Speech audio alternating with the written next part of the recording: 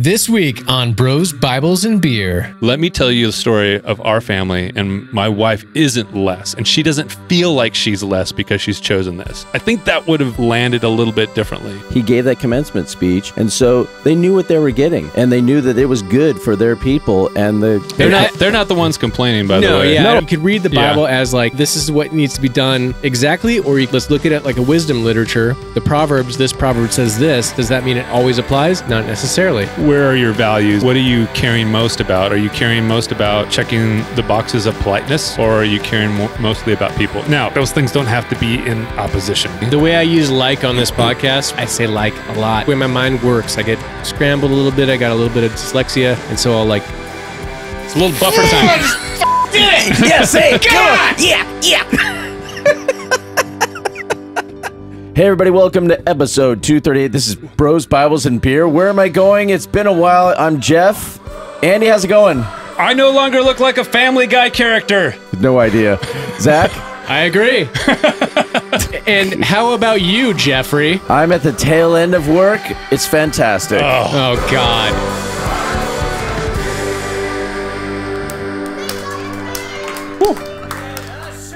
Is it just me, or is that really cranking? That's all right. Yeah, it feels good, though. Nice. Hey, you owe us a drink since you just said fantastic. Oh, that's true. I think that's on the list. Or do we all just drink? If I say interesting and you say fantastic, that's an automatic take a sip. Then I'm going to go with amazing.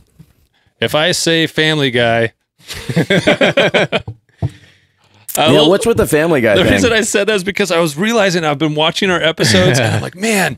Dude, oh shoot, I forgot to hit the thing. Hold on, stand by. I'll get us there. I'll tell you in a minute. Someone fill in. By the way, we have no producer tonight, so I'm also playing producer. All right, well, this is Bros, Bibles, and Beer, and where we have serious conversations on faith and culture, whilst not taking ourselves too seriously.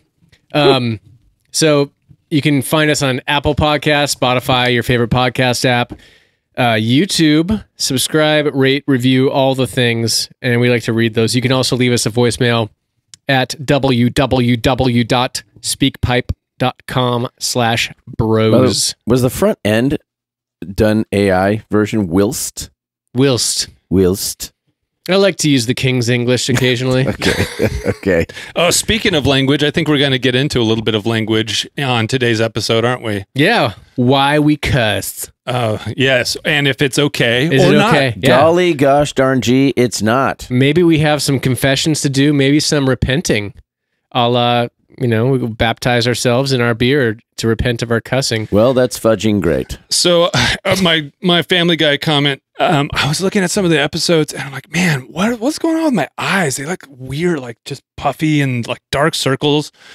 And so I cleaned the carpets in the house, and I've also gone dry for like 4 days. And one of those two things in this terrible experiment where I have no control, I think is helping. Yeah.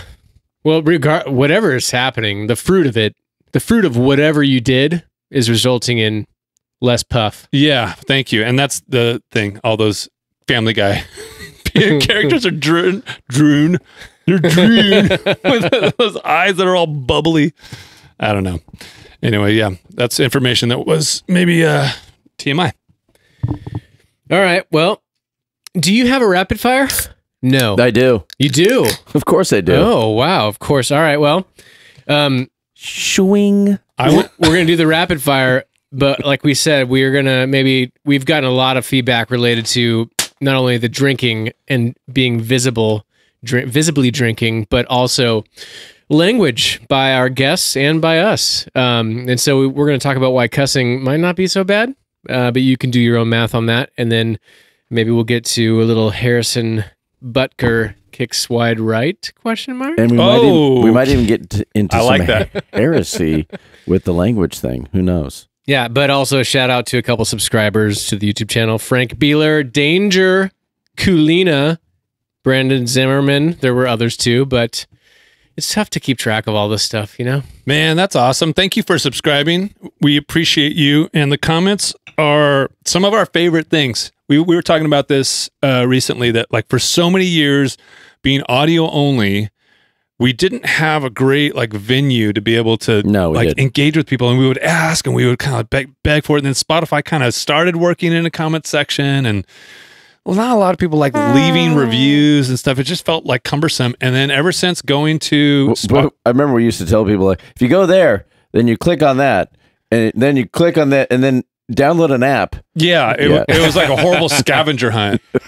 Yeah. Ask your neighbor if they have a brown crowbar By now.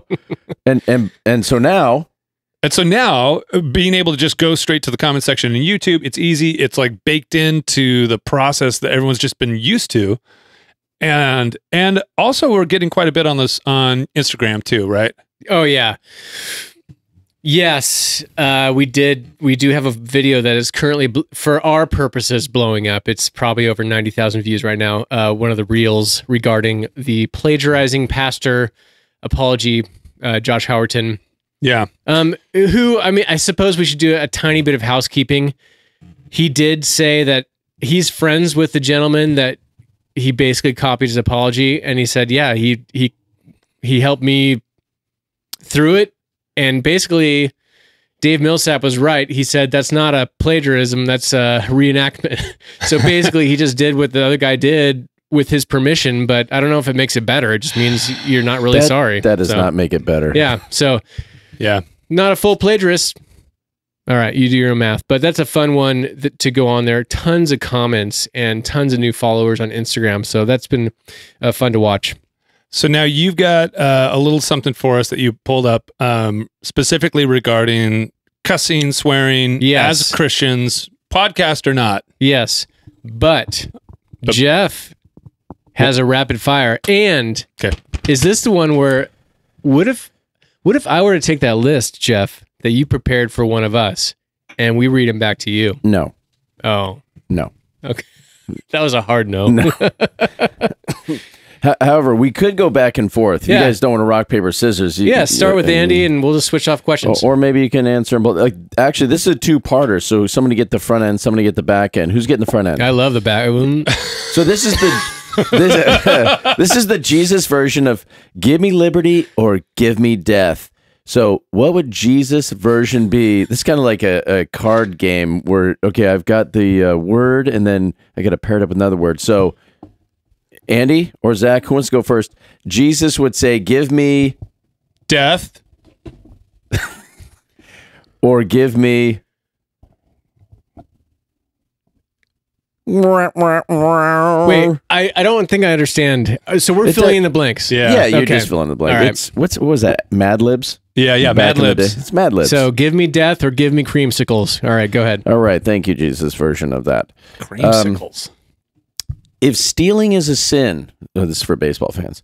If stealing is a sin, why aren't fast baseball players, especially Ellie De La Cruz, going to hell?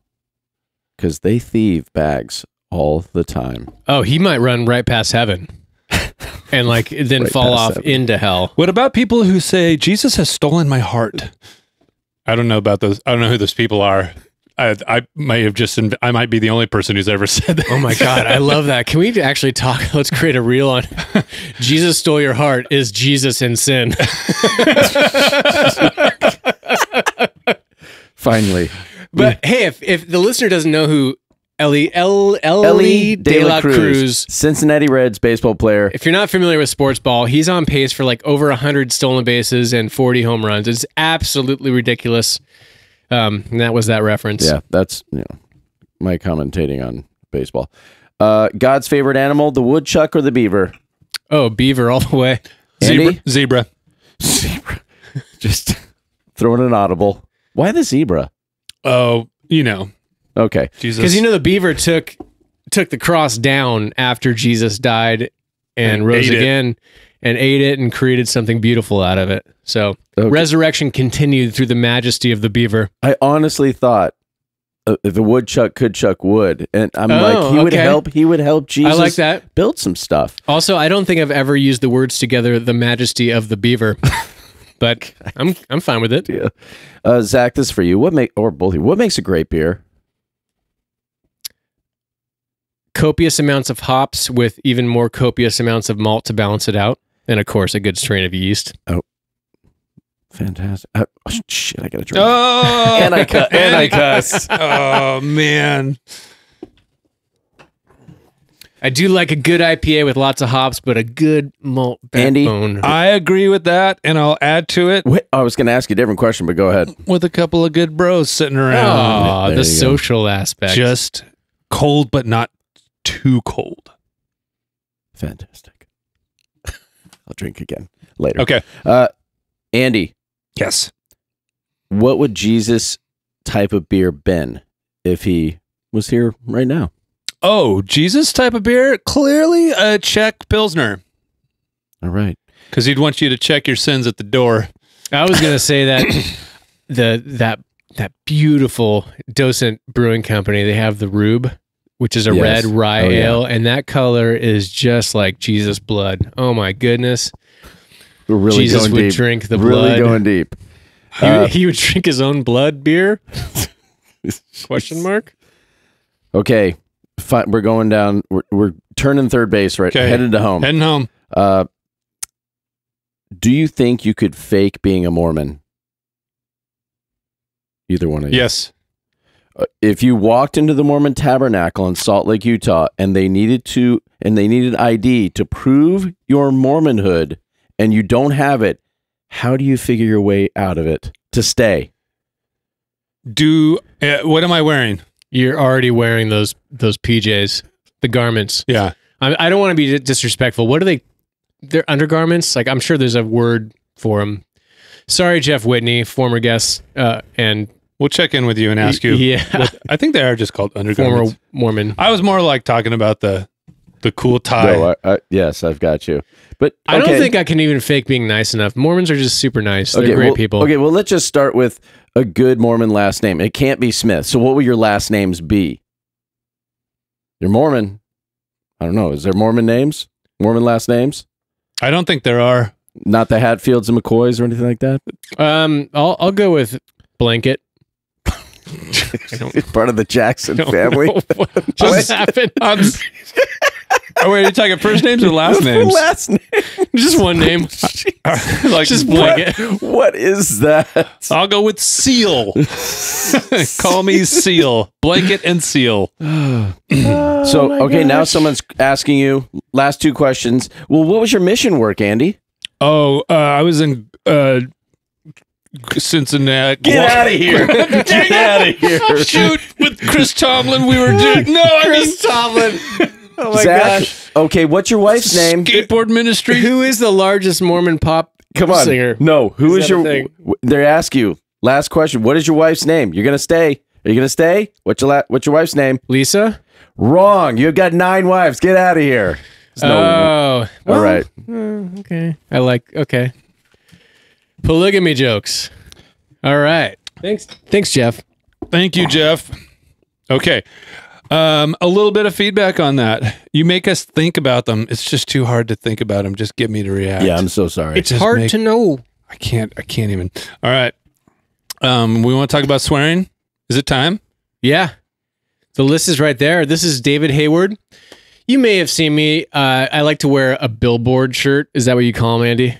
Yeah. Or a bumper sticker shirt? Something What? like that? No. I don't know. A shirt that has a point to it. Oh, yeah. Like, this is Scott the Painter. Okay, I love the camera's not There there. you We go. All right. Nice. The robot knows. Scott the Painter, Scott Erickson, the Trinity.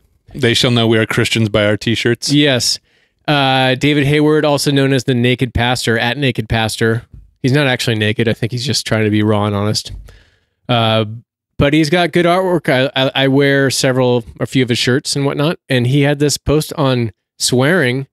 Do you want me to grab this and start reading? Or I can see it from here. Okay. Okay. So sometimes people... okay, I'm just going to release. For many of us, we find using swear words incredibly releasing. Venting our anger or pain or joy is more powerful with swear words. There are studies showing swearing decreases physical and emotional pain. You read that so weird. What was that voice? I think he was like thinking about what he's going to say as he's reading it. So he went into standby AI mode or something. I think you were releasing while you were... Oh my God. I'll get you a towel. Wait, what kind of? Wait, what? Post release. What is happening? His body is cussing. Okay, so we've got pent up frustration, and swearing can be a way to release some of that pressure. It's a pressure release valve. Yeah, and I could make an argument that even people that don't swear have words they use to release that said pressure, and it's just not the technical like, shoot or screw. Yeah, but it's maybe it's actually shoot or screw. And I think there you can make an argument that it's cussing, like it's relative. Like what words are considered cussing is going to change from culture to culture. Yeah, you drop the word fanny in the UK, and that's a really bad word over there.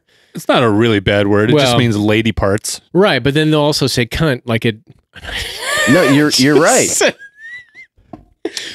You're right, and it's normal. Some things are relative. It's normal there. Not everything is relative. Over here, fanny is. I'm going to slap you on the fanny if you keep this up. Over here, Trump grabs him by the fanny. That's over there. Yeah, over here, over there. Yes, and then the C word, which I don't know why I'm censoring at this point. Yeah, sorry, listener. This is gonna just deal with it. Yeah, you need a drink for apologizing. You're right. This is your show. Okay, I definitely have, for sure. None of us would say this one feels controversial. Whether it's right or wrong, this is a reason. This is like a motivation to do it. Yeah. To swear. Yeah. And by the way, generally my swearing is private. I don't do it too much around the house. Around my wife, I do, and I'm not worried about that, and on YouTube in front of hundreds of thousands of people. Yeah. And, but that's something my kids nobody can see, really. Somehow, like, these people, you're all my friends, but somehow it's like, we still feel comfortable here. So, whatever. So I had someone years ago, it was a father, I was coaching his daughter in soccer, and they invited me over to the house, and sitting around, daughter was playing with her sister, and she said, ship. And the dad, they were a Christian family. He's like, why don't you just say it? It's in your heart. Oh, I like that. And I thought, I have no idea what's going on. Because I really had no idea. I mean, I know that logic what was going on, from my past. But the heart thing, I'm like, what? Out of the abundance of the heart, the mouth speaks. You may have heard that. The intent was, so we just altered it. But it was like the idea of, I'm not saying a bad word. So it could be anything. Crickets. Oh, you might as well just say a bad word if you're angry. I'm not exactly sure. Just say it, you hate me. I mean, to say shit. From this point forward, every time you say crickets, we know it's at Andy. How about that? I'm going to start saying crickets when I'm angry. Crickets. With an accent.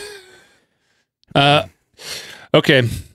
That whole abundance, can I tell you a funny story about that? When I was in high school, I actually was a pretty good kid in high school. I think there's a handful of times where like I had one or two beers with friends, but nothing was ever super questionable.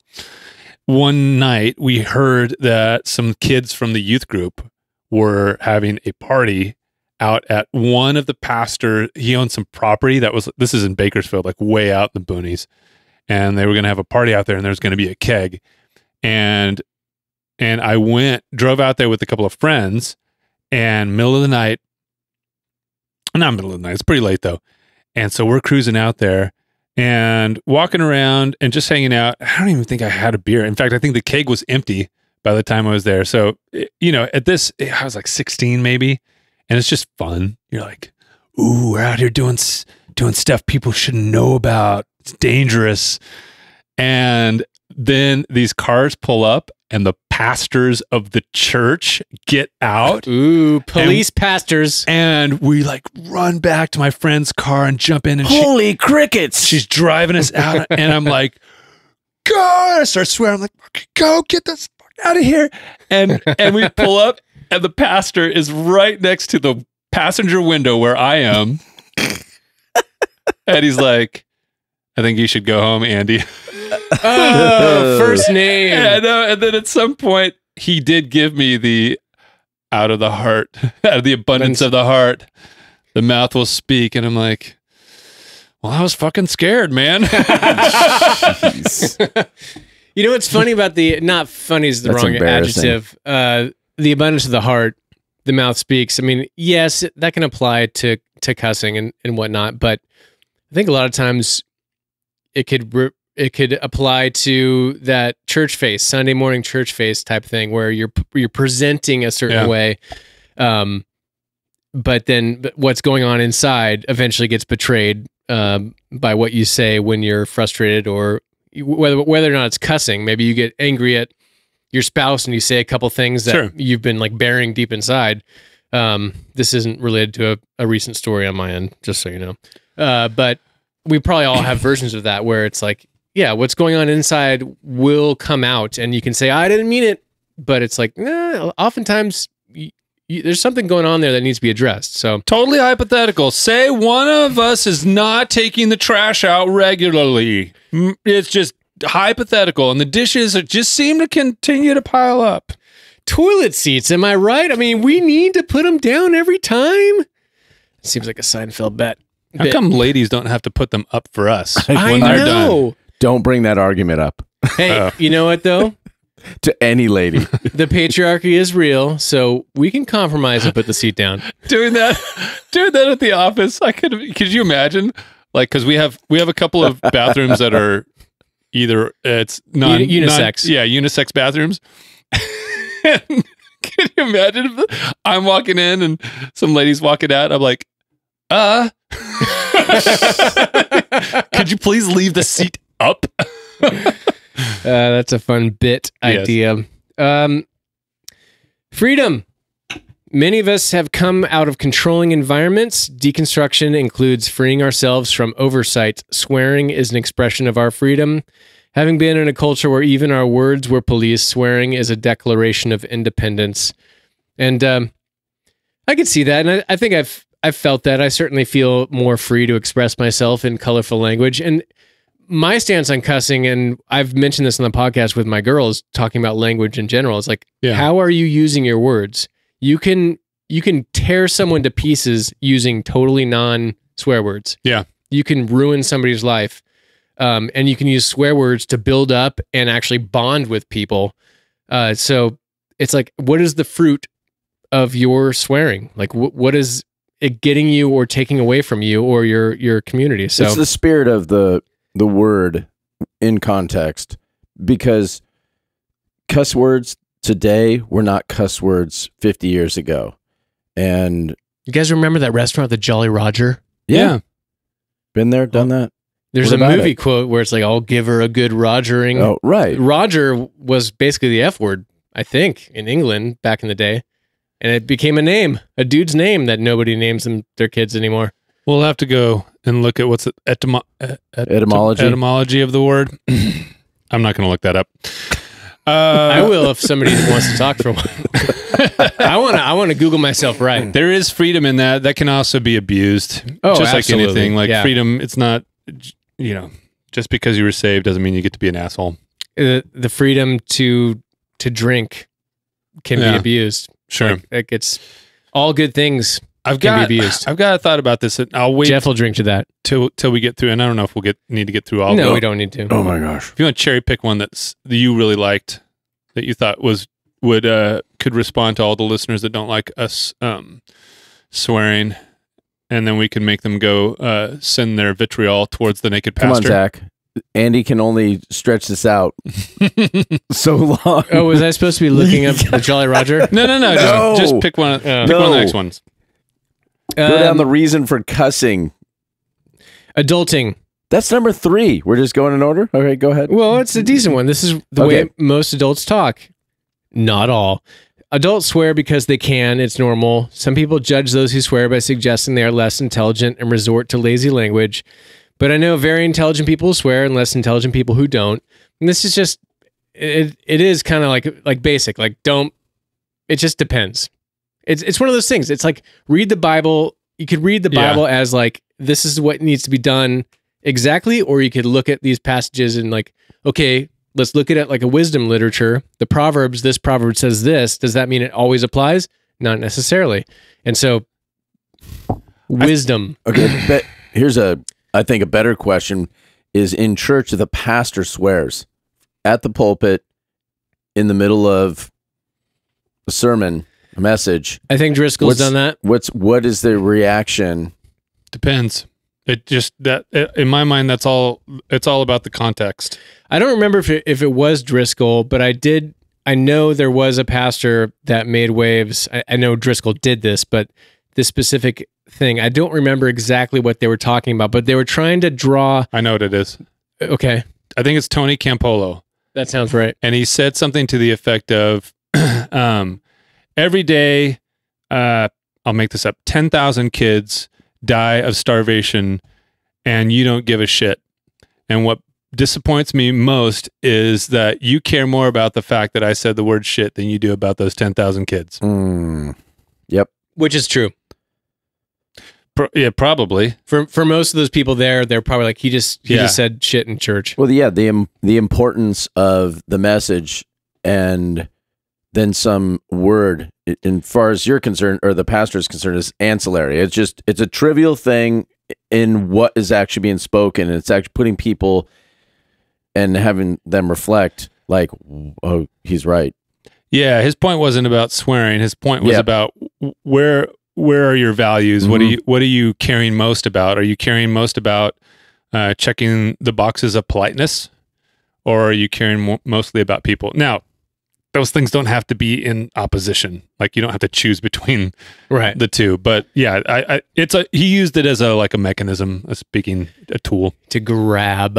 And he grabbed. And he grabbed. And it's still been grabbing. He's been grabbing nonstop since then. Yeah, that grab has gone decades. I said, my way to grab her. That was a terrible one. Our former pastor, I've seen cuss twice. Twice, once on a Sunday and once at a men's retreat, and both of them, I laughed. well, men's retreat's different. It's all guys up in the mountains. Yeah, we're like doing baby oil and like wrestling. Oh yeah, I did. Wait, I didn't go to those. Oh, that was a secret session. That before? That was a secret sin before secret sin session. Are you going to the triple? Please, we'll edit that out. That's not a good thought. To the triple S later? What? No, I'm going to sleep. Can you hand me another hop? Well, actually, water? Sleep is the third S in the triple S session. So. I told the fourth S. I told a story to another Christian who goes to a different church in a totally different part of the state. A story where, and as I was in the middle of the story, I'm like, yeah, and the pastor was like, that is crap. Blah. But as I kept going on with the story, after I said crap, I then audibly heard be like, oh. About the word reacting to crap. Crap was a bridge too far. Yeah, for her. So that leads to, and maybe I'll read his conclusion after this, and we can move on. When you're in a new situation, like the default is like awareness, social awareness. Yeah, totally. Like go to what's most acceptable in front of 99% of people. Crap I would not have chambered crap in this situation, because who freaks out about that? So that might have got me in trouble with her too.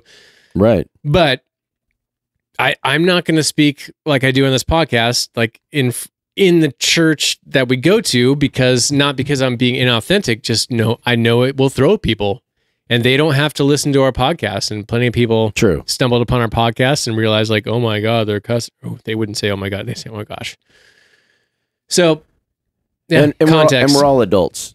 So everybody out there realizes that why you go into a church, or when you're in an environment where like, this is a Christian environment, so everybody needs to talk a certain way. It was like, I like that. That's my new favorite voice of yours. Really? That was almost Jim Gaffigan-y. That was great.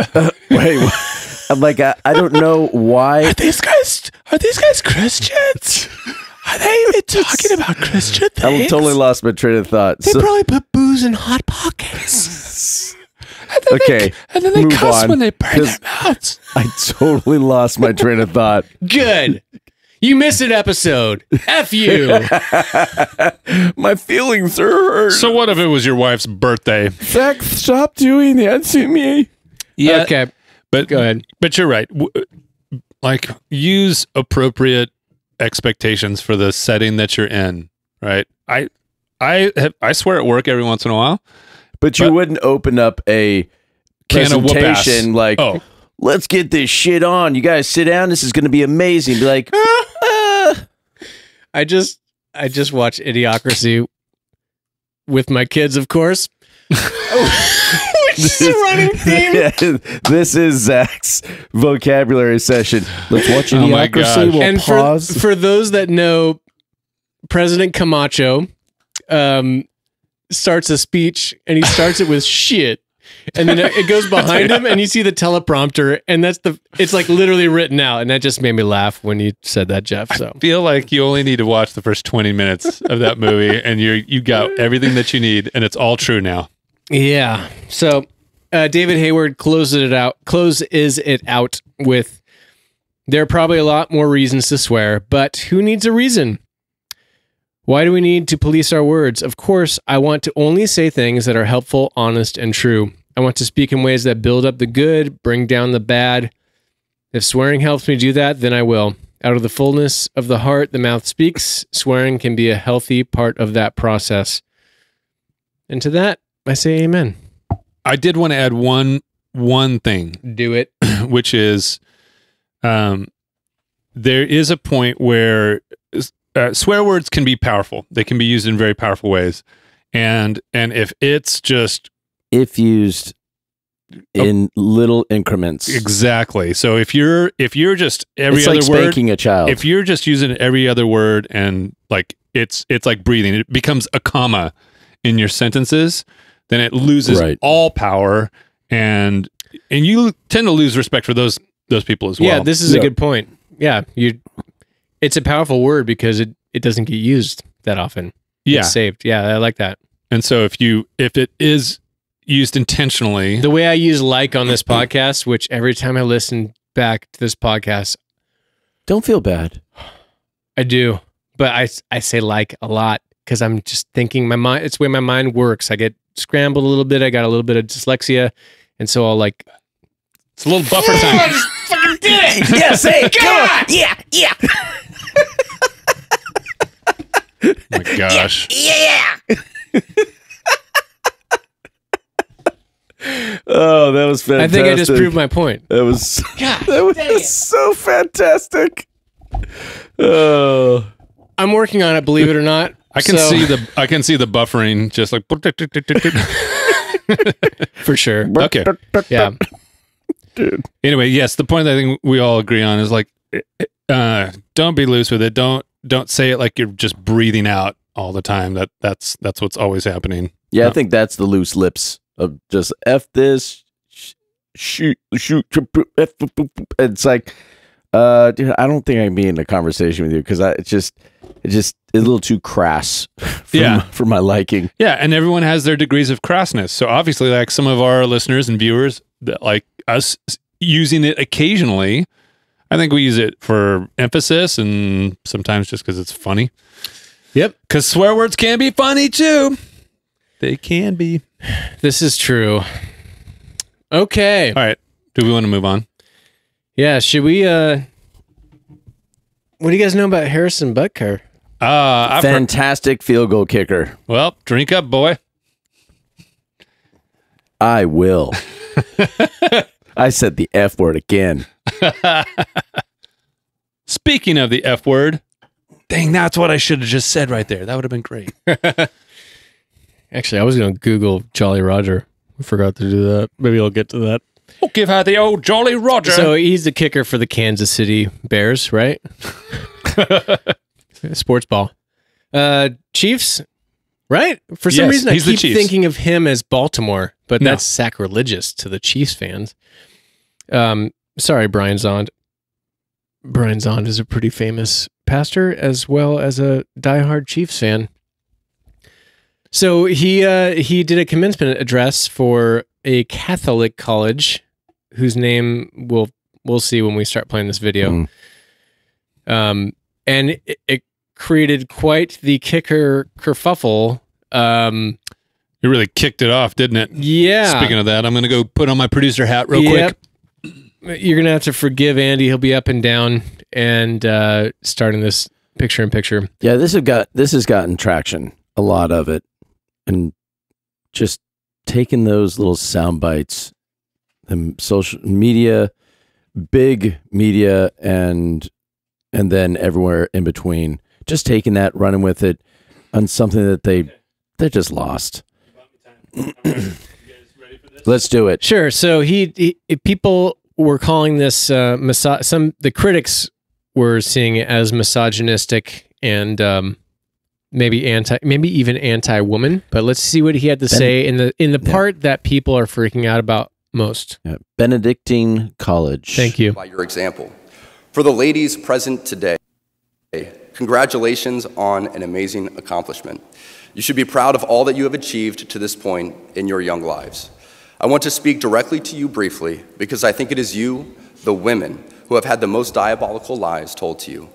How many of you are sitting here now, about to cross this stage, and are thinking about all the promotions and titles you are going to get in your career? Some of you may go on to lead successful careers in the world, but I would venture to guess that the majority of you are most excited about your marriage and the children you will bring into this world. I can tell you that my beautiful wife, Isabel, Cue baby crying. first to say that her life truly started when she began living her vocation as a wife and as a mother.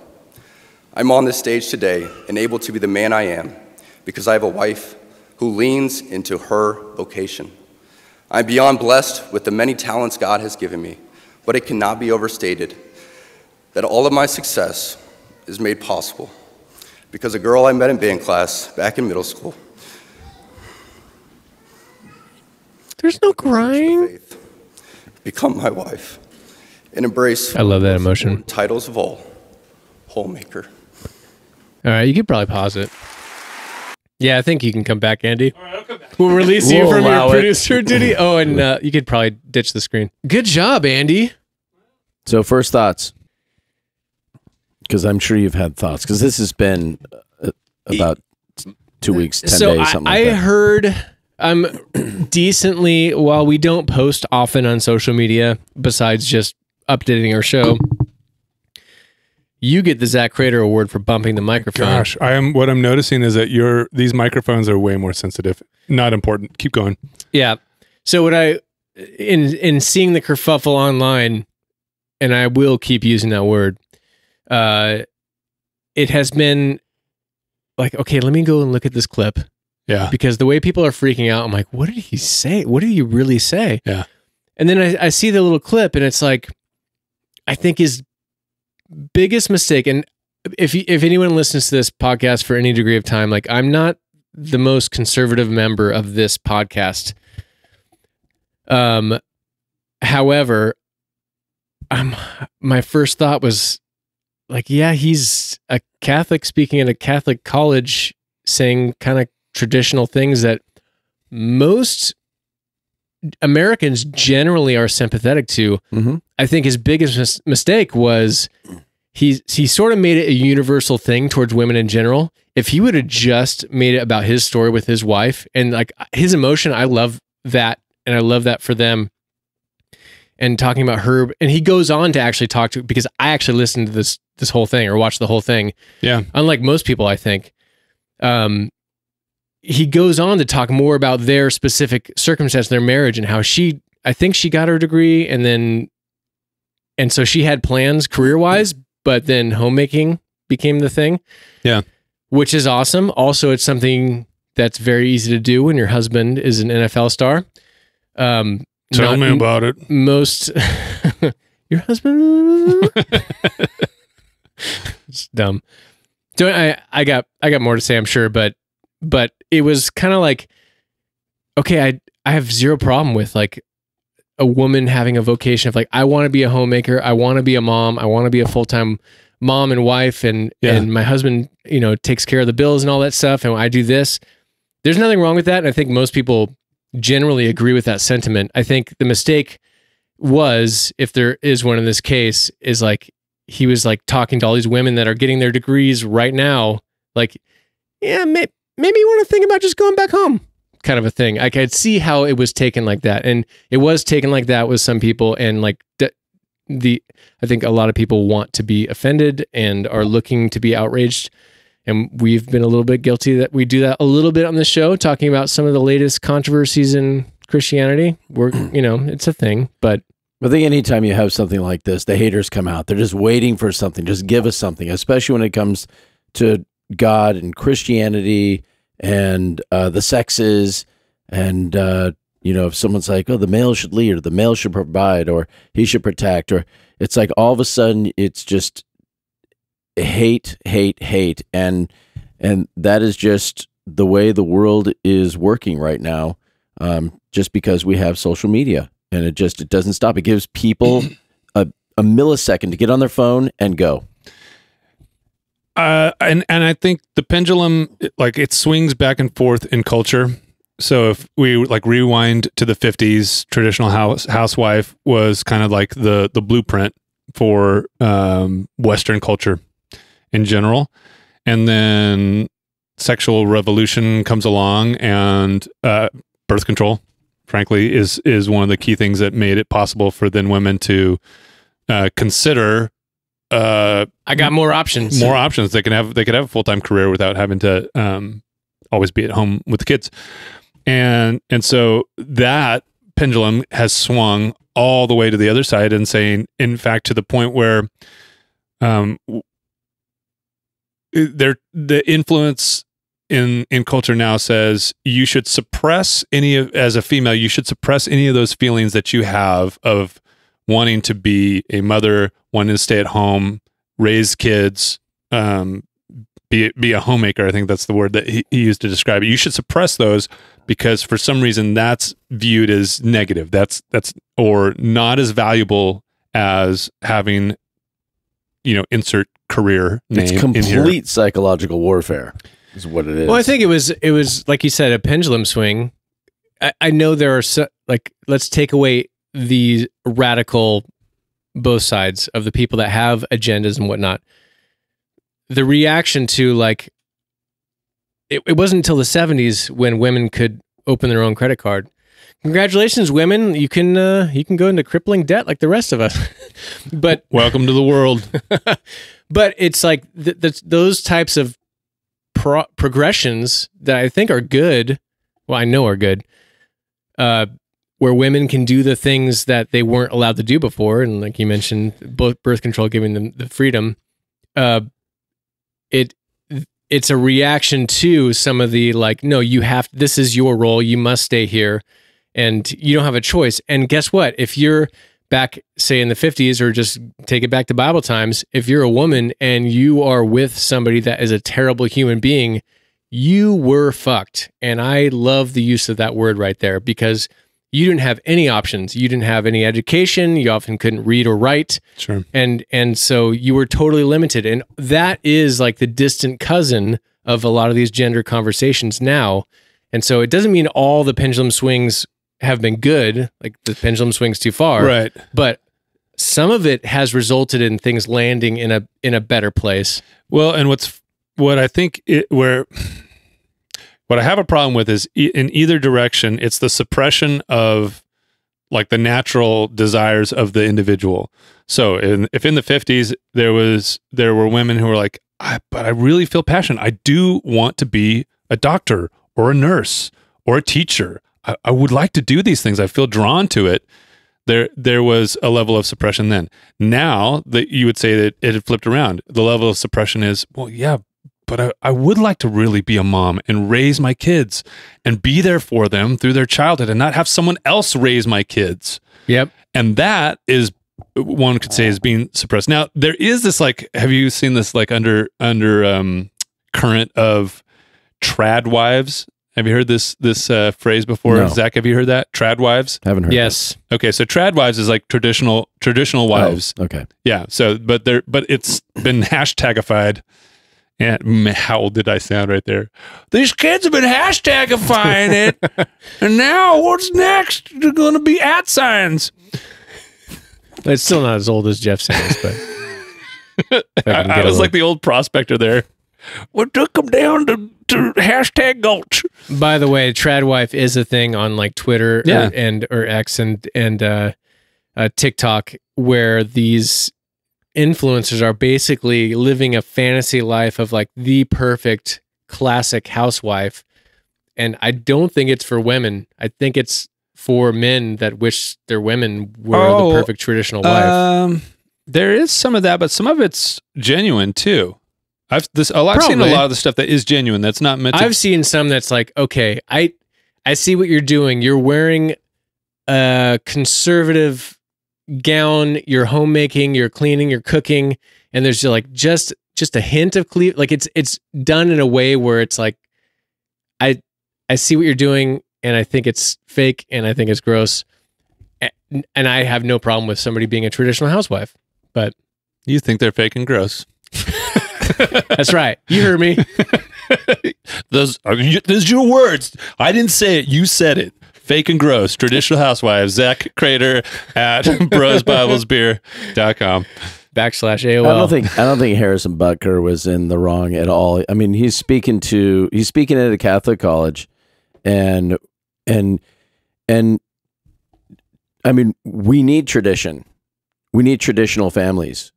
That's sure. I mean, that is the way that society thrives.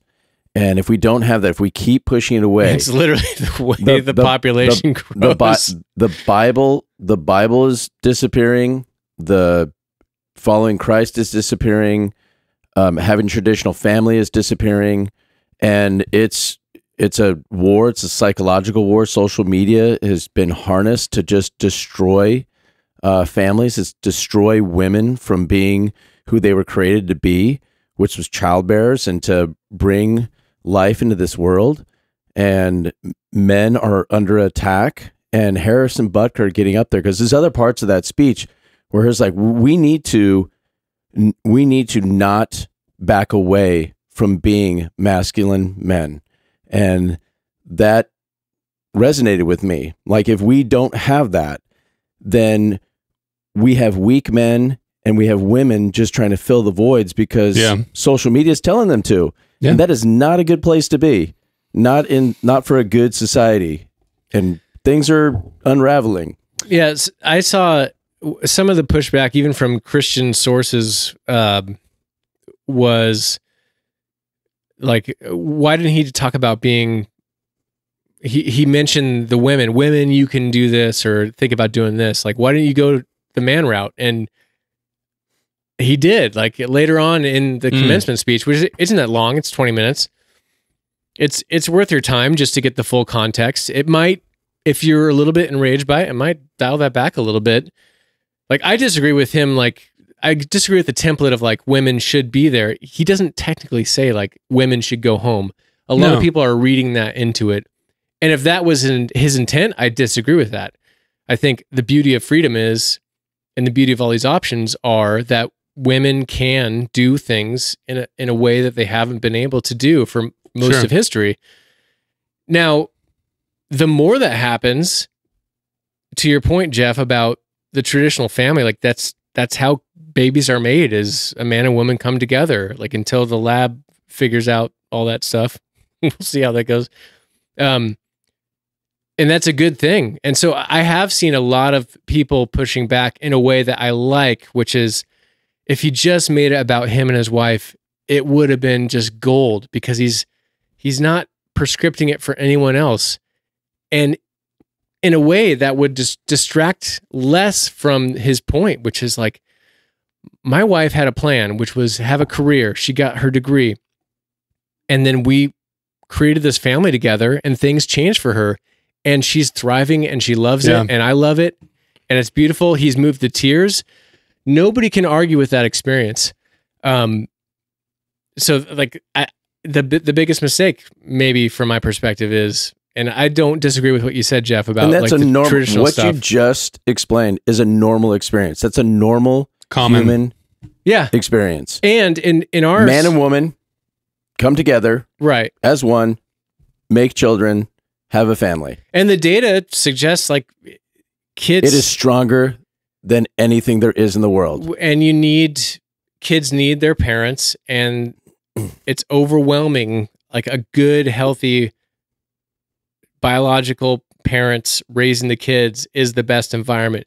That doesn't mean, obviously, that's not the world we live in, Sure. where kids are abused or they're neglected or they're given up. And it doesn't mean like other people in other situations, even non-traditional ones, can't make the best out of a terrible situation. But I think part of the pendulum swing away from some of the abuses of some of the traditions has been to be like, well, throw out all of the tradition.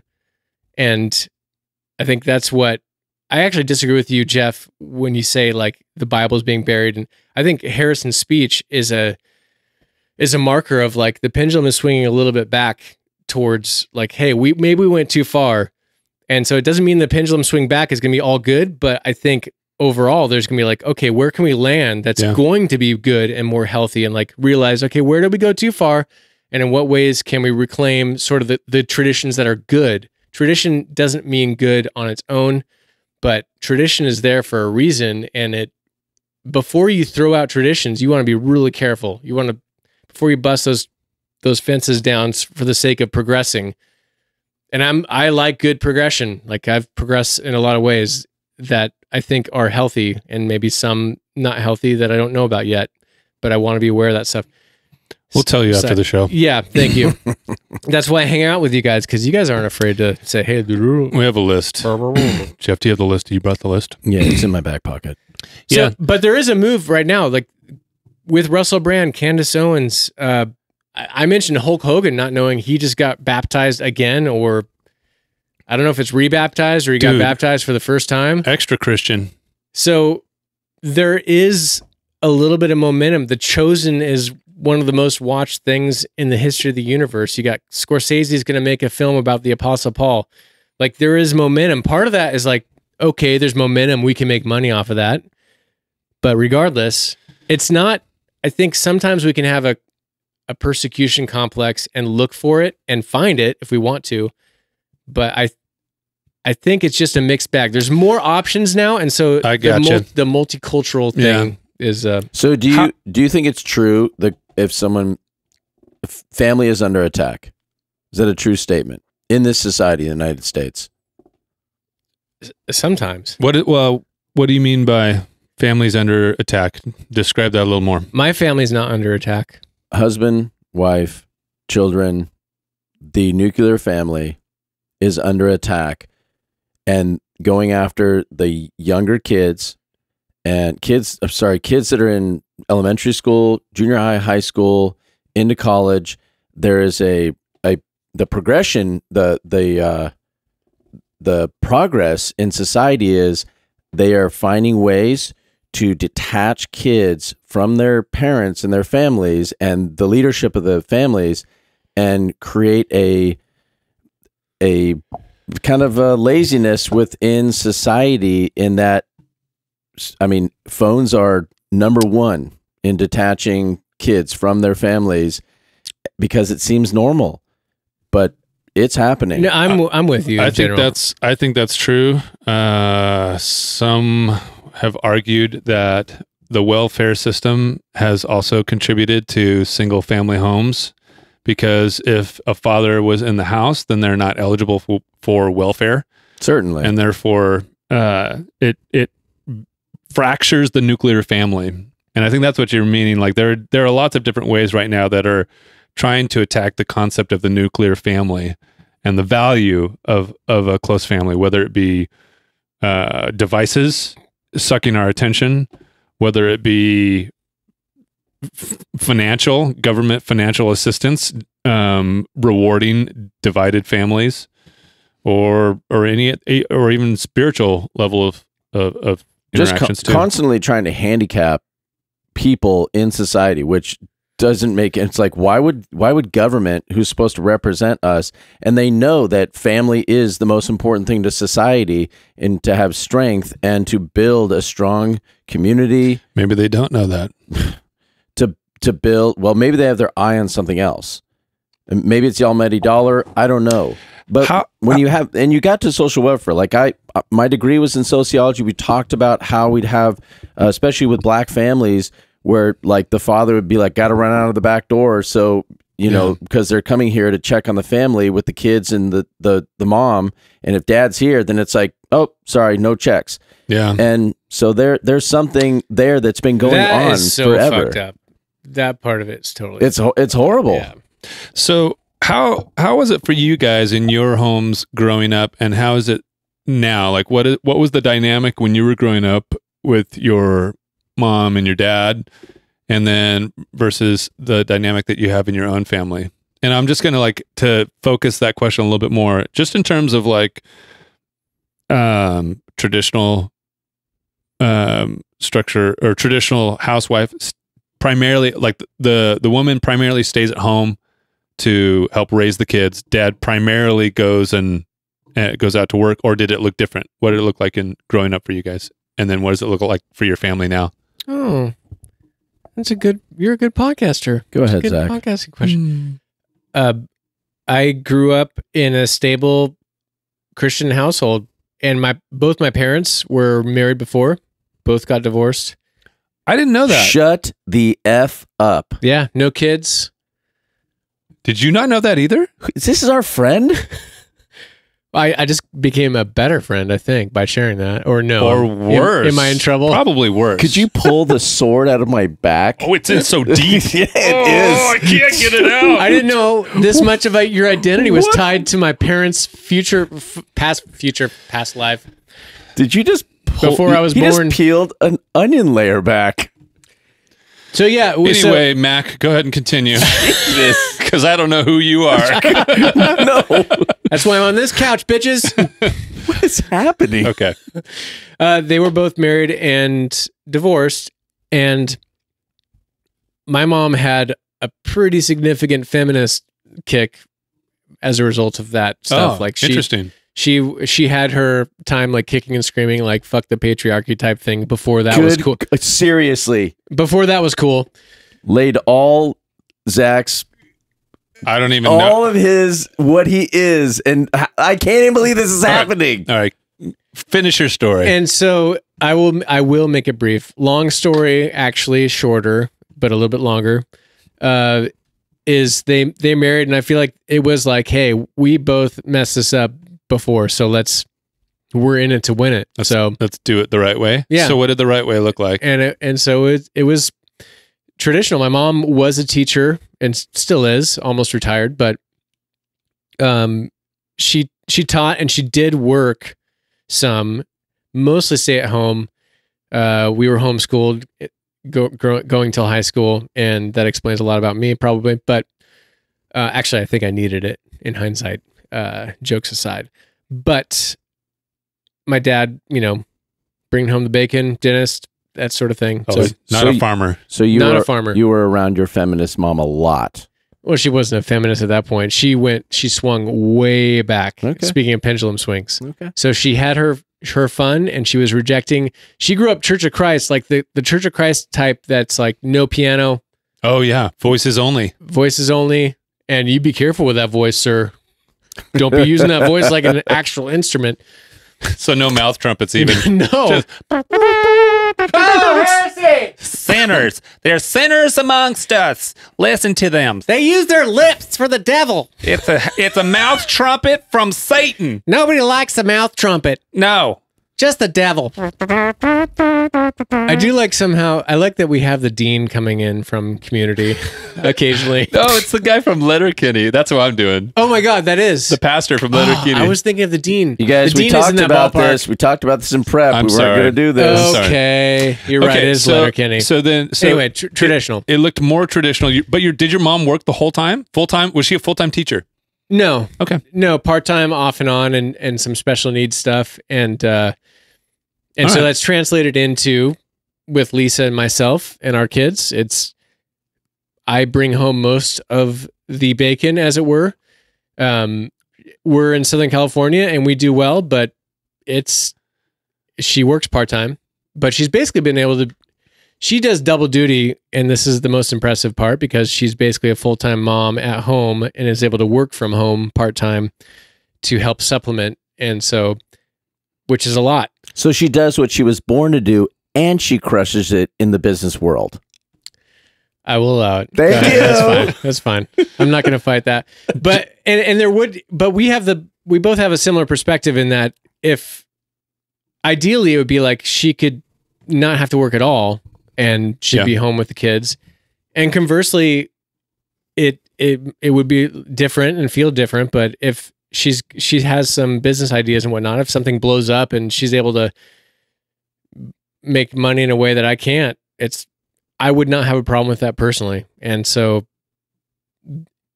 maybe that's a bone throwing in the other direction where it's like, yeah, it doesn't have to look traditional, but for us, it has been traditional. And I don't think there's anything wrong with the traditional aspect of a woman staying home and raising the kids. You are making way too much money right now. And I am not. Cool it easy. I am not comfortable with the houses that we're able to purchase. I know, and the many vehicles that we now have to insure. I've known some couples. They So have their many own e-bikes. They have separate bank accounts, and they like, if you make some money, then you can have it in your own account. That's weird, huh? What is happening? Oh, Those people are divorced now. To each their own, as long as everyone's thriving and on the same page. But yeah, we are basically traditional. Okay. All our theology and whatnot, it allows for some more progressive aspects of homemaking. I'll just leave that there so people can do their own math. But in terms of like, it doesn't have to be like woman stay in the house, make me a sandwich. Travis Kelce, did you guys see Travis Kelce's response? I don't know, but Harrison Butker? I just imagine that when the kids are away, that Lisa likes you to just wear an apron only and go make some pancakes in the morning. That I'm not going to say that has never happened. And be who you were born to be. Yes. With your butt cheeks out while you're flipping pancakes. I've been doing squats too. Okay, hold on. Let's go to Jeff. Jeff, could you do it in less than 10 minutes? Like I just did. Yeah. I grew up in a traditional family. My dad worked for Union Pacific Railroad in Omaha, Nebraska. And my mom, she stayed at home. It was me and my sister when I was 6 years old came along. And dude, corn fed, man. Yeah, a steak and potatoes. Oh my God, I miss those Omaha steaks. Anyway, it was just what I knew. And I did hear the word divorce from some of my friends, and they were not happy campers. And then at some point, the end of my 5th grade year, my dad actually got passed up, having been with the UP for at least 12, 13 years, by a woman, and it was the beginning of, not quotas, it was, I can't remember, but the movement had started. He got passed up. He had a master's in economics. He was really good at what he did. And he was like, what is happening? And that kind of threw him sideways. And he actually ended up quitting his job. And at that moment, our family started to break. And then I ended up being a not so traditional family. And, you know, through the next, I don't know, 2-3 years, my parents, you know, we moved back to Southern California where they were from. I wasn't from there. I was born and raised in Omaha. But yeah, mom got remarried. I had stepbrothers, older stepbrothers, which is very different. They did drugs. I kind of got involved in drinking with them at times here and there at like 13. Had no idea, because I lived a very little house in the prairie. Until you life. said 13, I'm like, what's the problem here? Yeah. So you had a couple drinks with the boys. I just my dad ended up getting remarried. I moved with him because I was fed up with my mom's world that she was in. I went with him and destroyed his world for a year, and he got married, then got divorced to her. Ultimately, I'm looking at this, I'm like, all of this is a shit show. And so, you know, knowing the traditional family, I'm like, that functioned really well. Just as an adult now, looking back, I'm like, that functioned really well.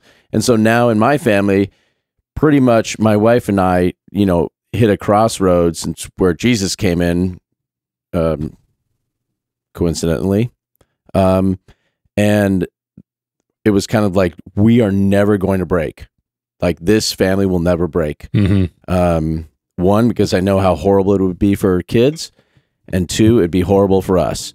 And also, you know, we got vows, and I'm kind of a loyalist. So, you know, that was, you know, I definitely got both sides of tradition and brokenness, and being just a latchkey kid with my sister, having to go up to Del Taco because my mom had started an interior design business and was very successful, you know, great personality, 35 years. But ultimately, it's like lack of confidence when you don't have both parents there, and you just see it breaking. So I mean, as I listen to your story, Zach, I'm like, what the heck? Didn't even know this, but now a lot of things make sense. And when I think of, you know, my own story, I'm like, I got insecurities, and it came from, you know, the tradition breaking. And so I'm like, I've got to hold on to this in any way I can. Was there one side that broke more traditionally than the other? What do you mean? Like, is there something about your dad, like knowing enough about your story, and, you know, you can slap my hand if I'm off base or whatever, but is there something about what was the breaking of your parents, and how does that sit with you now? Like, was there one party that was more at risk? Did your dad fail in a way? Did your mom fail in a way? I mean, look back. I mean, my mom, it was just a big personality. I mean, she wanted and desired big things. If you want to call it selfish, fine. If she wanted, you know, I think I'm looking back, almost felt like after the divorce, she was always trying to make up for it, because she knew, like, I shouldn't have made that choice. And so I got to give my kids everything. And my dad was like, well, screw it. Your mom didn't want to, you know, do this. So I'm like, Dad, you're so passive. Like, what the hell? You resigned from life. And I guess my mom was his fuel, and she was his stability. And when he became unstable and quit a solid job, you know, I just saw my mom, you know, looking back, like listening to the stories that I've heard, I'm like, Mom, she's like, we're done. You're not stable anymore. I can't do this. I got to go find stability, and I got to go start something or find someone or something. And my dad just, he was like, well, I can function alone. Just passive. Yeah. I'll just grind it out for the rest of my life and make this work. And he still does to this day. I mean, he's got plenty of money and equity and a home. And I'm like, he's still like, I don't know if I have enough. Like, I'm like, geez, Dad, why don't you go get a friend or a girlfriend or something? It's just brutal to watch. Oh, man. So, and together, they were fantastic. To see them together in a room with other people, it was fantastic. My mom made my father a better man, and my dad made my mom confident because he did what he did, and they just pulled the ripcord. Yeah. So that you know, that has shaped me completely. So tradition is, and when I look, I'm like, yeah, I've seen 3 or 4 families that I've lived through. Yeah, it ain't good. When you got stepbrothers and sisters and new moms and dads, you're just like, F you, who are you? Like, you're not my blood. It adds degrees of difficulty that, not that it can't be overcome, but certainly. It's like, it's not ideal. It's not ideal. And I could see why you're in a place where it's like, men, get your shit together. Don't be passive. Yeah. 100%. I'm glad you didn't say fantastic. Finish your drink. I thought about it. All right. Andy. I did think about it. It was on my heart. Yeah. Thank you, Jeff. My parents, I'll kind of combine them. I think my parents' story is similar to Lindsay and our story, just in that, like, both went to college, before having kids, both worked as teachers. And then when I was born, my mom shifted to some part-time stuff, but then eventually they made the decision that that she wanted to stay home and be full-time mom, and my dad wanted to support her doing that too. They both like felt the same. And so he actually took at some point he took a second job where he would teach during normal school hours and then maybe come home for a couple of hours or just go straight to the office. And he became he was a psychologist, counselor. And so he would counsel people for another like 4 or 5 hours at night and then come home super late, to allow her to be able to stay at home so she could be full-time mom. And the version of that Lindsay and I have done is same sort of thing. First got married, lived the dink lifestyle, double income, no kids, never checked the bank account because it's a beautiful thing. Oh my gosh, you're just living life so huge. I mean, relatively speaking, right. We're going out to Denny's anytime we want to. But you're getting surf and turf. Most people only do one. Then we had our first kiddo, Gwen, and I think Lindsay kept her job for 2.5 years. But then she at this time she had her own business. She brought on another employee, and to help kind of like ease things. Which, you know, when you bring on an employee, it's not like you're making more money. You are now making less money, but the trade off was worth it. Then we had Lila, and the day, I think it was the day that we found out that we were pregnant with Lila, Lindsay put her business up for sale and sold it. I may be a little bit off, but just know that once the second kid came around, she sold her business and it was like, hey, I just want to be full-time mom. And I remember at the time, I was young. I wasn't even 30 years old, and I had my own small business. I was running a design company, and company is a stretch. It was mainly me, and occasionally like I would bring in a couple other freelancers for other projects, but I was like hustling, trying to get stuff. And I remember it's a couple steps above Bros, Bibles, and Beer. It's a couple steps above. And the way I describe it sometimes is like, we didn't crash the plane, but the landing gear hit a few times. But I remember feeling that like pressure going, okay, she's going to be at home with the kids, and we both want that. We both think that's really important. We don't want someone else raising our kids. And I get it. Like other families do it differently. This is just how we thought and what we felt strongly about. But I remember that internal pressure of going like, okay, I've got to make it work. I've got to now keep 3 other people alive and sheltered and healthy. So that's what we've done. As the kids got older, like Lindsay always kept 1 or 2 of her like plant design clients doing interior plants for them. And they were like really good, super good paying clients.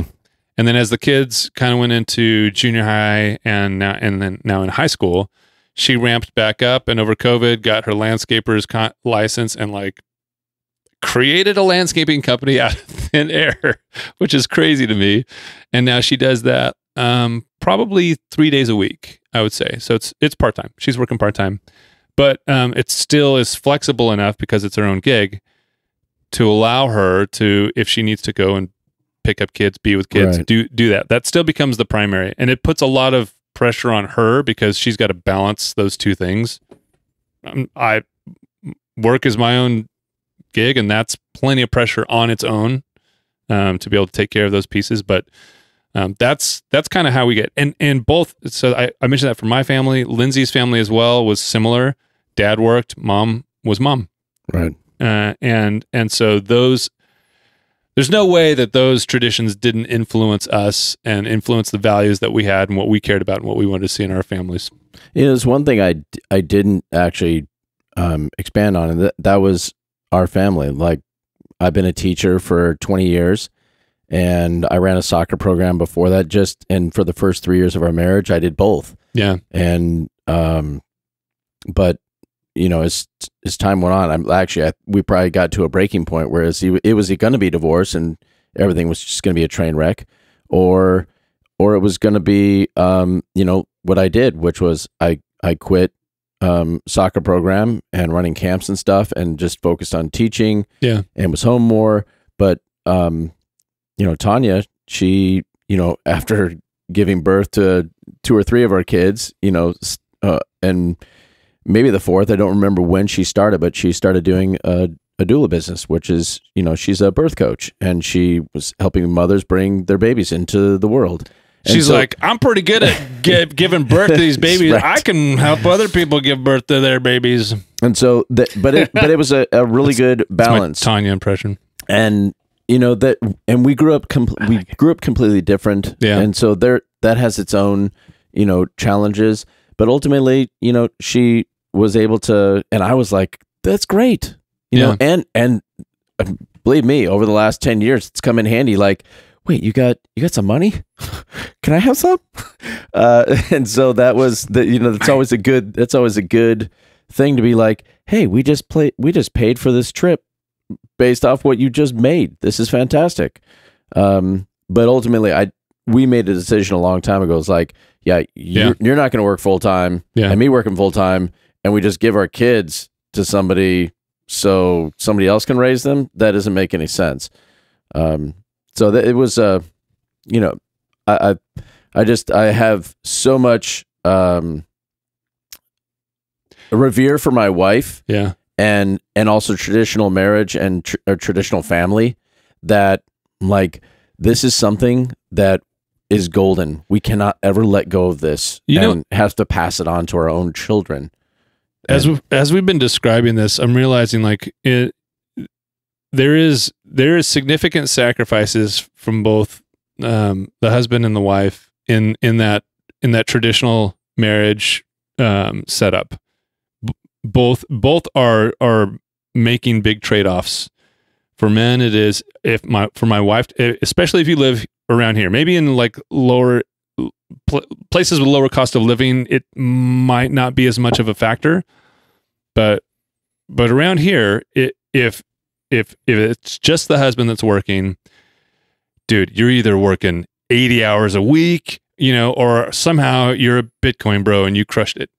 And maybe something in between there. But the point is, like, there's a sacrifice there of your time and your availability to your family. Like, your presence is the trade-off, right? Right. And the flip side would be on the woman's side, if she is ambitious about a career for whatever reason, and she would choose to make those trade-offs. And also, like, there's no breaks when you're a mom. You don't get to go out and have a union smoke break like you do if you're a traditional man working in the fields. Sorry, 4-year-old Samantha. It's my break time. To take it back to Harrison Butker, I think, the idea of you said something that kind of got me thinking about, yes, women, wives, getting married and having children, going to work and knowing your kids are at home, there's something that doesn't sit right with women or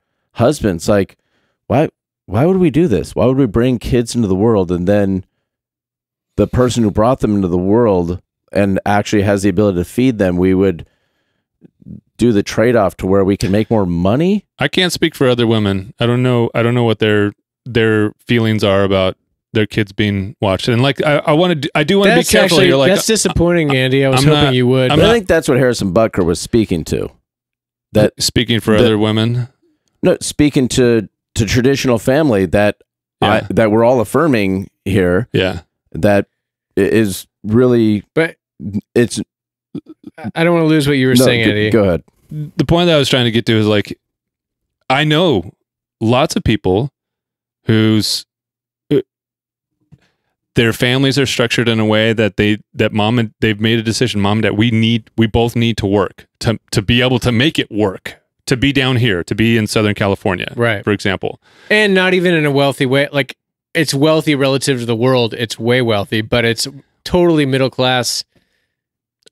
In Southern California, middle class is like a different ballgame. Yeah. There's not a lot of one person working. I guess the point that I'm trying to make is people in those scenarios can feel great about it and like happy. Yes, thank goodness I've got someone to raise my kids for me. And they can also be torn. They could be torn with it. they could be like, this is a hard trade-off. I don't love this. I wish I didn't have to make this trade-off, but I do. And so, like, I know of people personally who fall in both of those camps. Some have no problem with it, and some they wish it was different. Yeah.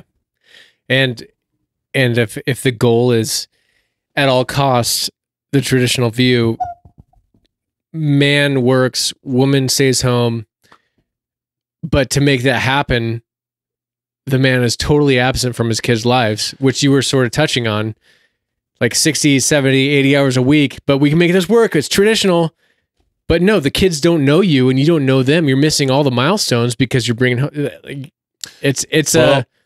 That's less ideal than a compromise situation where it's like, hey, let's do a little bit of this, a little bit of that. We'll work together. We'll communicate. So yeah. I don't look at it as a binary like it should be.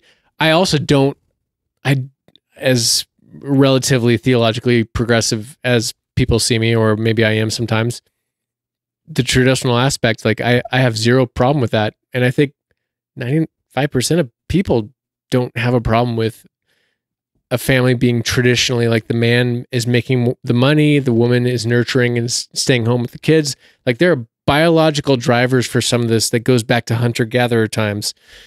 So why do we have a problem with Harrison Butker saying what he said to women? Just because they're finishing a degree. If I'm picking nits, it's just keep it personal to you and don't say, hey, you guys all have plans, but maybe you're better off just going home and creating a family. So he universalized it a little bit in a way. Because it's a universal thing. Generally. Right. And he was generally saying that. And so I'm not offended like some people are, but also it's like there'd be no complaints if you're just like, this is my story. My wife had plans. Things changed when we came together and had a family. I don't doubt his story about his wife. Like it's very meaningful for him and it's powerful. And I think it would have been more powerful. Everyone's distracted by the little like, oh, he's like going against, he's like part of the patriarchy. There's a little bit of those elements where people are distracted by a couple things he said about universal, the royal we women. Yeah. Maybe you do this.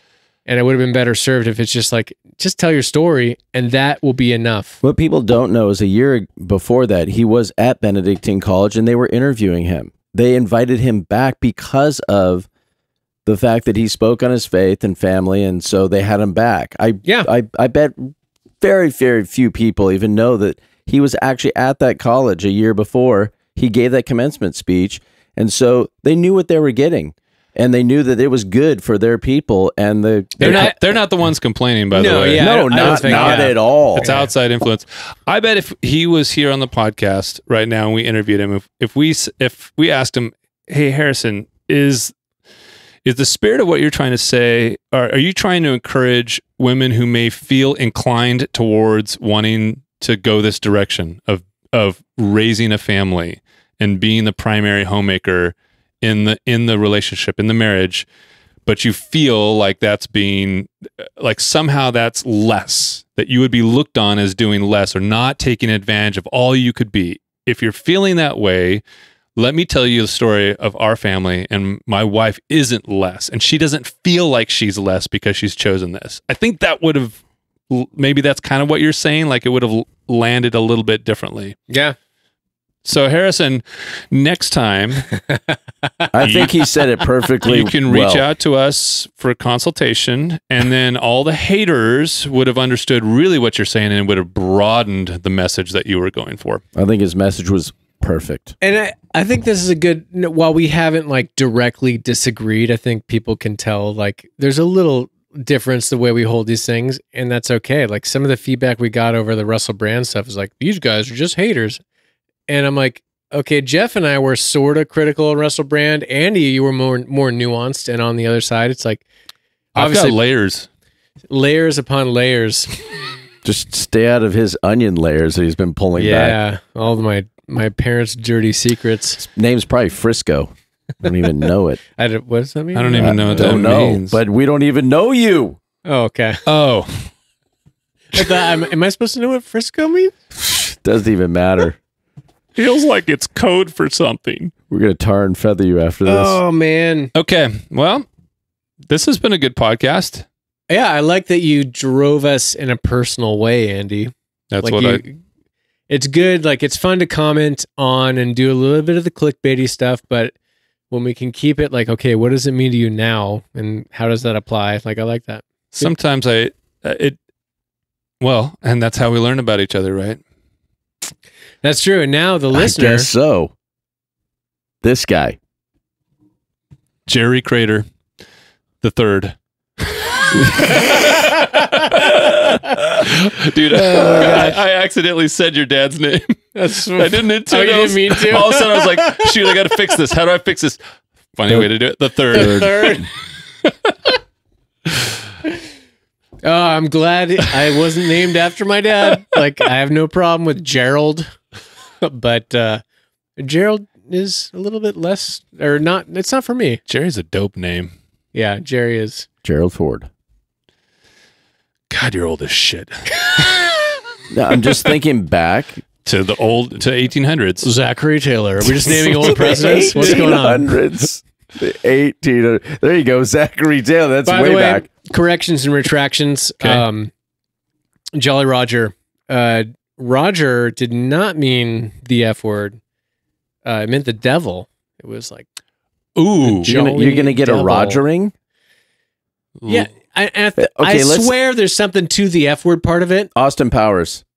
Yes. What does he say? I think there's a Rogering reference. To I think maybe sexual he just stuff. made that up, though. Maybe No, it's not real. maybe. It is I mean, real.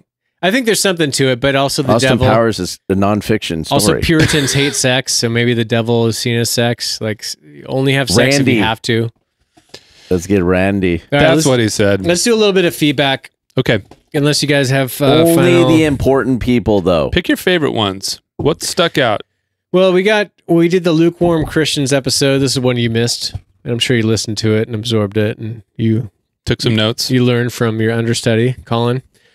Dave Millsap. So parents. Oh, so this is in reaction to you talking about the unbelievable power of a family whose kid was murdered and the family forgives. Oh, yeah. How powerful that is. Yeah. He said, so parents of murdered children can forgive the murderer without requiring innocent bloodshed, but, and he's pushing back. I'll explain it for Chad.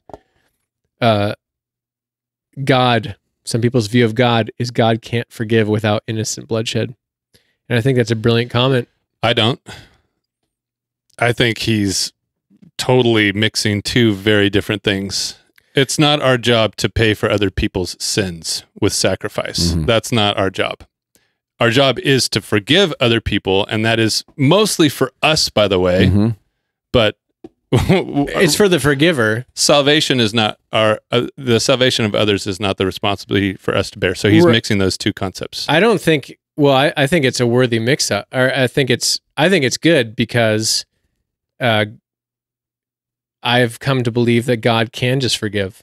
God doesn't need to kill in order to forgive. And I think that's a barbaric version of God that is not that far removed from, we have to satisfy God by throwing a virgin into a volcano Doesn't or didn't? all the time. I think God is, if God is eternal and cares about us, I don't think God changed. I think what we think he's doing is changing. And I think in the right direction, slowly but surely. But that's just where I'm at. So I don't think forgiveness, the word means forgiveness. You're letting something go. You don't require anything in return. Otherwise, it's not forgiveness. So that's just where I'm at. And that's where I think, obviously, Dave Millsap is deconstructing. And I'm thankful for his comments. And so that's where it's coming from. So Yeah. Comment on my comment, Dave. that's right. Respond to the response. Michelle Boutel. Oh, I thought you were going to say Michelle. I thought you were going to Marbell. say Obama. Michelle Obama commenting on our podcast. Same on the lukewarm Christians. Listen to a little bit of Father Richard Rohr. I think it might be helpful. Yes, I love Richard Rohr. Wait, they're giving us, you know what, you should he's really a do this so heretic. you can help yourselves. They're giving us homework. He's a heretic to some, and he's brilliant to some. Why? Does she say why? She just says go read a book? No, it's just related to lukewarmity. I don't know. You know? But she doesn't say anything. She just says Nope. go read this? Just go read this. Could have put Michelle. a mask on. It'll help. Be more specific. At Cam Smith, not a bot, LOL. Oh, my dog, Cam Smith, in the house. And this was on the Lukewarm Christians. You all say you don't do a lot of Bible reading because that was a lot of Bible happened in that episode. So he was complimenting us on saying, yeah, sorry, Cam, we're not going to read the Bible that much. But Could have been the influence of Colin. Yeah, the wizard. Yes. It could have been, but it wasn't. Yeah. And then a couple on Russell Brand's first week as a Christian episode, Micah 2968. And Brand's message will reach many people. Possibly y'all need to chill. You are not better Christians than him. Oh, did we say we were? No. Should we? We were. No, we said he was a baby Christian. That like set your expectations accordingly. Why would Yeah. we expect him to I be know. like I love these comments. a deep seasoned, mature Christian who now understands the complexity and depth of his faith? No, and I consider myself a deep, seasoned, mature Christian, but to other Christians, I recognize I'm a total heretic. So it's like, You're Yeah. so deep seasoned. Yes, you're a heretic. just put me in the fryer, season me up, put some breading on me. Some of the kinders. He is going to hell. And at Botox, Nice. What? BEAUX talks. I like that. Oh, Oh my gosh. is it like BEAUTALKS? Like Bo talks to you? Beautiful. Dang, that's awesome. Yeah. Good one. Russell tries to be humble in his walk. It isn't perfect, which is something he tries to show. And then Frank Forrester, is this like edgy Christian gatekeeping? That's a new one. All right. Wait, edgy Christian gatekeeping. Like we're only gonna let the edgy Christians in Yeah, or we are the edgy Christians deciding who's in.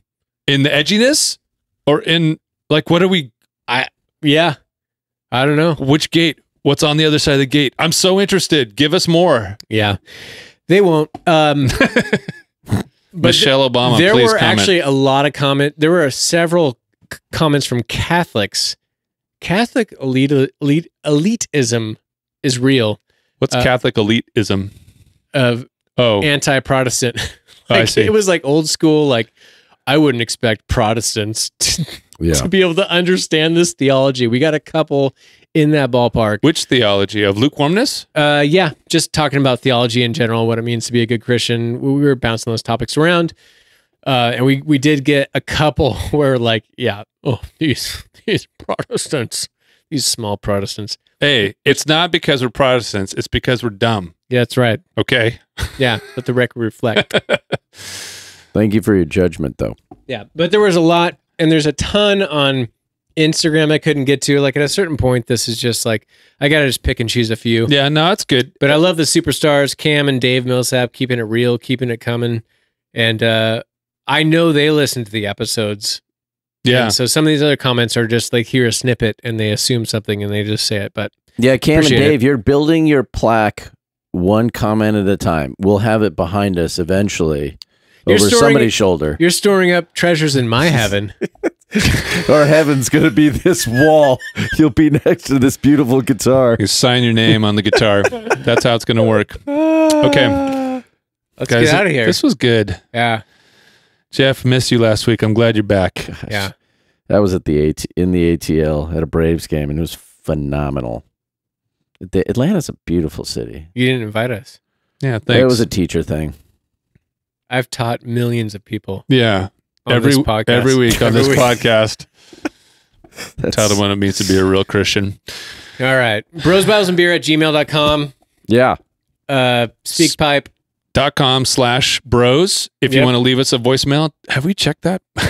We haven't got one Okay. yet. The comment section though is still awesome. We love it. Please continue to leave us feedback in the comments. And actually, we're going to try this out. If you would like to leave a question that you'd like us to answer within the comments, and if you do that, we'll go through. We promise this week we'll go through and take a look at them, and we will pick one out to hopefully address. And, we may spend a little time on it or a long time. I don't know. If it's good enough, it might be an entire podcast. It could be. So, and then you definitely get a plaque with your name on it. In Zach's heaven. In Zach's heaven. In my heaven. Plaques in Zach's heaven. All right. For Zach, Jeff, I am Andy. This is Bros, Bibles, and Beer. Grace. Peace. Cheers. Gosh, we got work. That was the worst. My fault. I don't like when